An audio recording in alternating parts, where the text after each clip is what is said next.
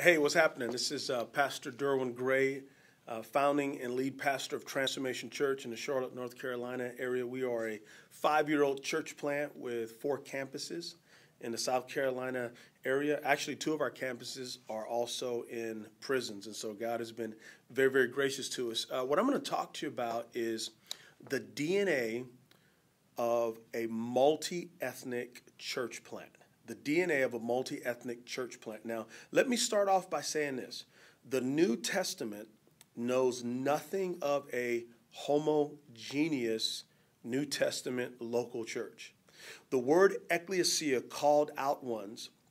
The church, through the first century, knows nothing of a Jewish church or a Gentile church, but churches were Jews and Gentiles, the new people of God. And so what I'm talking about isn't anything that's new, but it's always been true and thoroughly biblical. So individual salvation only exists so that God could have a multi-ethnic family that would be his hands and feet, his transformative agent, his missionary people on planet Earth. That is the only reason individual salvation exists. So what exactly is the DNA of a multi-ethnic church plant, multi-ethnic church planter? The first thing is we have to have a theological vision. So let's start with theology. In Ephesians chapter 3, verses like 9 and 10, Paul talks about the eternal purpose of God. So eternal means eternal, that God has an eternal purpose. And according to Paul in verses 9, that eternal purpose was the manifold wisdom of God, which was the mystery of Christ, which is Jews and Gentiles, partakers of the same body. This was a very provocative statement that Paul made. It was very anti-culture that he was in, because the Jews and Gentiles were divided. And Paul was saying that through Jesus, a new race, a third race, a new humanity called the church, which was the manifold wisdom of God, God's eternal purpose, was these multi-ethnic congregations of Jews and Gentiles who are now the new people of God through the work of Christ. So in eternity past, God has always desired a multi-ethnic church. In eternity future, which we see in Revelation chapter 5, verses 9 through 12, we see every nation, tribe, and tongue worshiping Jesus. So eternity past, multi-ethnic church. Eternity future, multi-ethnic church. So when we come into time and space, Genesis 12, 1 through 3, God makes a covenant with Abram, who becomes Abraham, and says, through you all the families of the earth will be blessed. Nation of Israel raises up to be a light to the Gentiles. Jesus comes through the nation of Israel. His life, his death, his resurrection, his ascension, the sending of the Spirit births this new multi-ethnic race. And we see this in the book of Ephesians.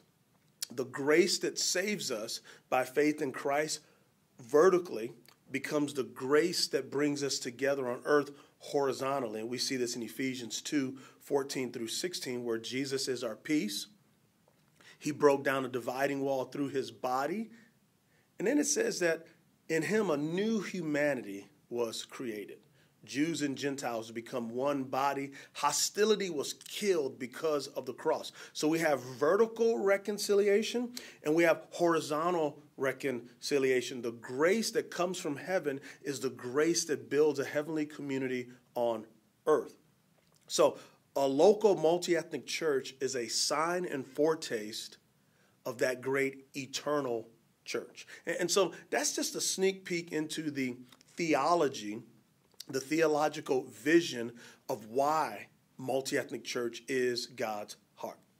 Okay, and then some of the nuts and bolts is you got to have diverse leadership.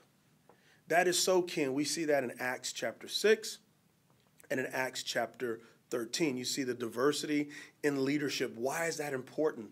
Because diversity in leadership signifies to the people, to the congregation, what you are really serious about. Not only do you need diverse leadership, but then you need diverse musical genres, okay?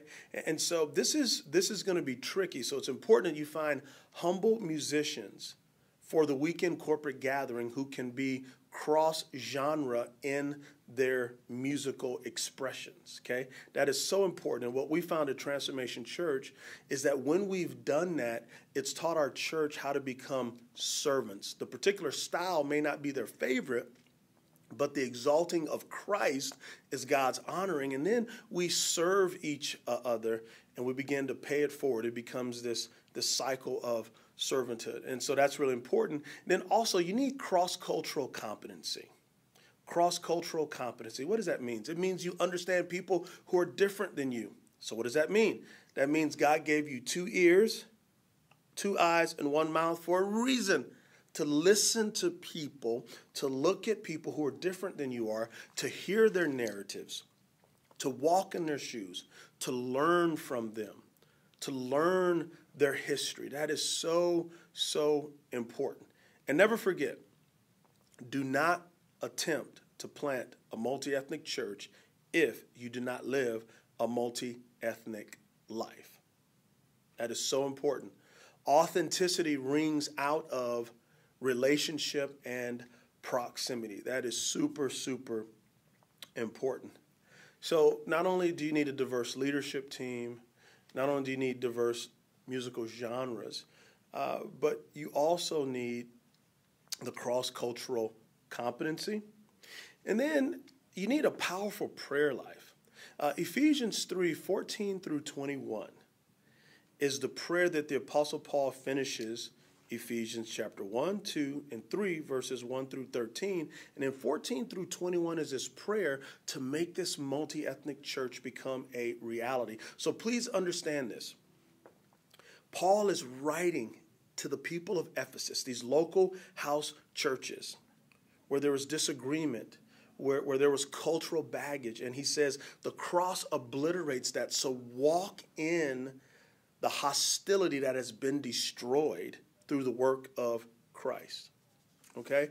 And so that is super, super important. Our prayer life is exceedingly important. Paul says, listen, I pray that you're strengthened in your inner being as Christ makes his home in your heart through faith, that you'd be rooted and grounded in God's love, and know with all of God's people how wide, how long, how deep, how high the love of Christ is, that you may be filled to the fullness of God. Then he says, now to him who is able to do exceedingly above and beyond all that we ever hope, think, or imagine, as God works mightily within us, all glory to the church in Christ Jesus for all generations. Amen and amen and amen.